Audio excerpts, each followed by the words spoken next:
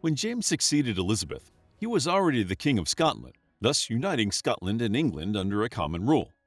He styled himself as the King of Great Britain.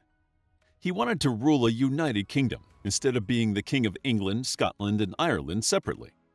Unlike his predecessor, he advocated royal absolutism and didn't want Parliament to be able to meddle in his affairs. To be clear, the Parliament at this time was far from democratic and instead was made up of unelected nobles. But James felt that being king was a divine right, and that since God appointed the rightful king, his power should be unchecked. His conflicts with his government came to a head when he dissolved Parliament in 1611. During James's rule, the English began colonizing America, naming their first permanent settlement Jamestown in his honor.